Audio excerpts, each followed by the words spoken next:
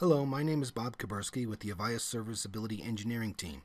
This video covers how to view audio quality statistics when using Avaya Flare Communicator for iPad. This information can be useful if a user is on an active call and is experiencing voice quality problems. This may occur when the Avaya Flare Communicator client is being used on a congested network or wireless hotspot where quality of service for voice traffic is not guaranteed. Audio statistics can be viewed at any time during an active call without service interruption. Once a call is established, a blue call timer is displayed near the middle of the top of the user interface. To view the statistics information, press and hold the blue call timer. A window displaying the audio statistics for the active call will be displayed.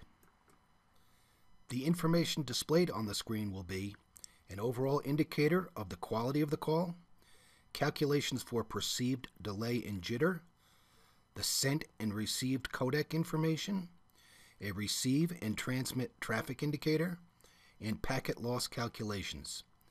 This information is dynamic and will be constantly updated throughout the duration of the call.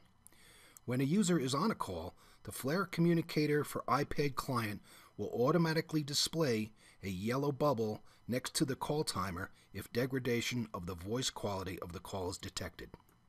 Viewing the audio statistics when the yellow bubble is displayed will list the information associated with the degraded quality of the call.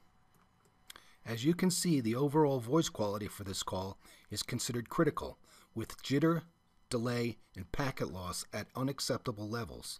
At this point, the user may need to move locations to avoid voice quality issues like clipping, echo, or dropped calls. Finally, the Avaya Flare Communicator for iPad client will also automatically display a message reminding the user that network performance may affect call quality when connecting to 3G or virtual private networks. This message can be manually dismissed or will automatically disappear after a few seconds. Thank you for your time today. We hope this information was useful. We welcome comments, questions, and feedback at mentor@avaya.com or on Twitter @AvayaMentor. Thank you for choosing Avaya.